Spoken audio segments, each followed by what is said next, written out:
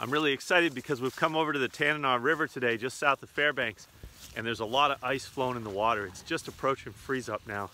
You can see all the ice coming down the river. It's getting colder every day. Why is there a piece of driftwood this far up? Because the water comes this far up sometimes when there are floods and when the water's high. Driftwood way up here. Agatha, what's happening here? Ice floating down. Yeah, the ice is flowing down. Ice is flowing down the river. It's just about to freeze up.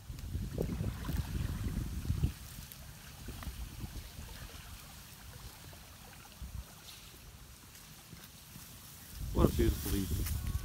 Around 3 o'clock, the sun's already quite low in the sky. Days are getting shorter, temperature's getting cooler, and the river's starting to freeze up.